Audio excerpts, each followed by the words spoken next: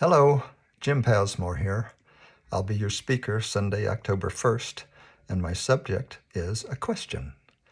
Does every obstacle in your life have a gift for you?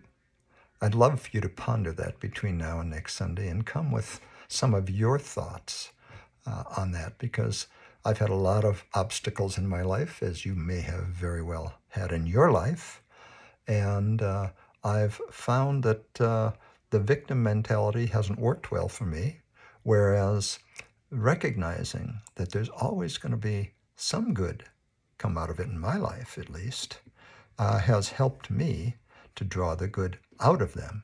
And in fact, I found that, maybe an obstacle is more like an opportunity.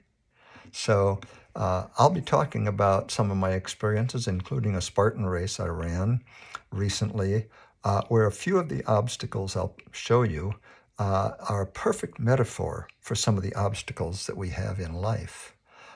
And I'll look forward to sharing these and other opportunities for growth with you. So please come and join me. We'll see you next Sunday. Take care.